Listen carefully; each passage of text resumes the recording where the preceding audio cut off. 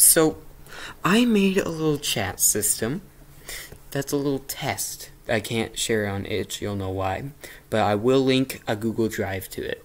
You can download it, and you can open it, and you can talk to people. Let's run it. So first things first, it asks your name. Just use a username. And it'll ask for a group code. Now, if you don't have a group code, just type 0, and it'll generate one for you. It doesn't matter, you could type in your own. For this example, we're going to type in our own.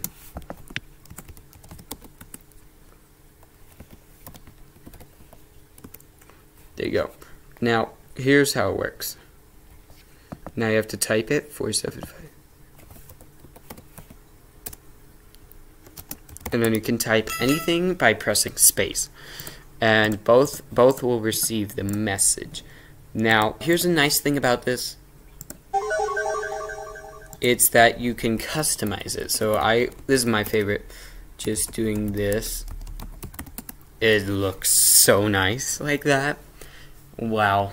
You can also have TTS, so like... Hello. Yeah. And you can have music. Thing is, you can't type swear words.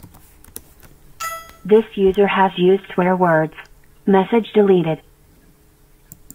It does put it under this guy's name because he's the last one that sent a message. I know. Bugs, who cares? That doesn't happen. Hi. But you can also whisper.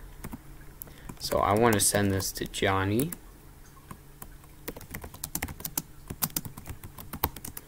Now, I won't get it, but this guy will.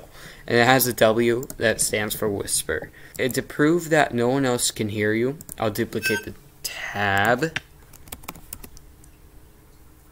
And just type in this. Now, they got it, but yeah. But even if you whisper, no one will get it. So, it's pretty good. Now, if it's under a lot of stress, like there's a lot of people using it, it might be slow and a lot more buggy. But I'd say probably around 25 people minimum would still work perfectly. If 25 people were using it at the same time. Minimum. Bare minimum. Good. E. Has been blocked for 15 seconds for spamming.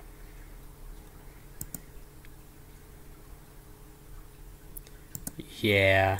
That's Hi. just to reduce the stress.